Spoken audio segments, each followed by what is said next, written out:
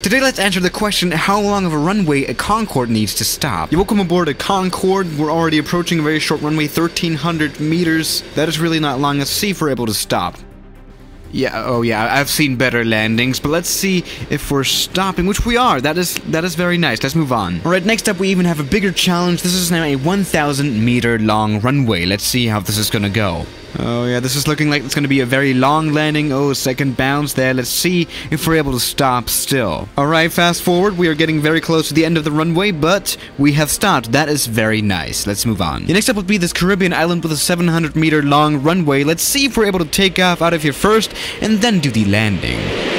Yeah, as you could just hear, the engines are running at full power, and that hasn't worked. I mean, of course, we can still try landing at this airport. I mean, there still may be a little bit of a chance. Let's see.